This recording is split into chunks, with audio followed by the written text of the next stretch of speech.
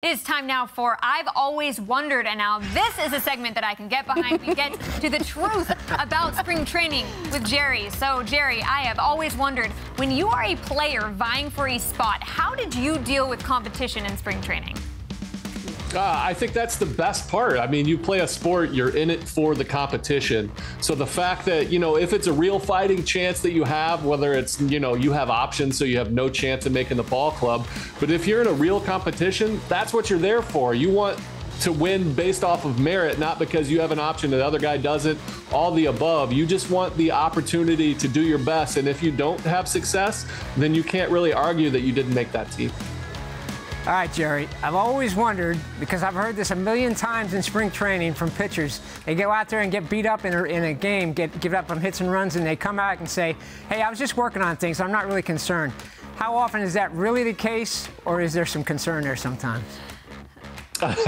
There's always a little bit of concern, because even if you're working on things, the fact that it's getting hit is a little bit concerning. But the truth is, it's probably 60-40. 60% you are working on things, because no matter what, you may have to throw your changeup in this particular outing because you haven't done it, and this guy hits the changeup very well. You're still going to throw the changeup because it's spring training. It's about you getting ready for the season, not about getting outs. Now, if you go back to Michelle's conversation, you're trying to get a competition to win a spot. There is no I'm working on things. There is I need to get out. So there's a little bit of difference. If it's an established guy, his velo, all the stuff is still there, he probably is working on things. Jerry, I've always wondered, what do relief pitchers actually do in spring training? Golf. That's starters. We have this misappropriation of who you think relievers are. People are that's a starter. They have all the downtime. Relievers are mostly doing PFPs. Now, they do quite a bit of golfing as well. There's a lot of downtime. It used to be shagging batting practice, but that's gone away for the better of your careers. But there's so many PFPs out there, pitchers fielding practice, because, when you come into the game in the 6th, 7th, 8th, these are the times that team puts on bunt plays, because they're not going to do it in the 3rd inning because it doesn't really matter. You let the guy swing. In the 7th, 8th inning, when you come into the game, you're going to get those bunting opportunities. So you want to get as many reps as you can early. So a lot of the times they're just fielding ground balls. That's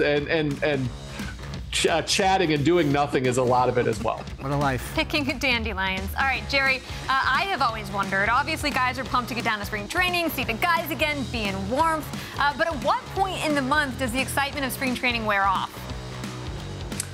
It's never not exciting, because you have that anticipation. I still get that build up when spring training is about to come. Usually it's when that calendar turns over and it becomes the next year and it's January. You start to get that itch for spring training, and then you get that first day, of school kind of jitters before camp starts, and then you're right in there. And especially with how they've shortened it up with this new CBA, there's a lot less downtime. So you're getting into that team practices, then you're right into ball games. And so there's really no downtime. There's just that, like, when you're ready to go, there's like that horse at the gate before the season starts, ready to jump out to it. And sometimes you got to pull the reins a little bit.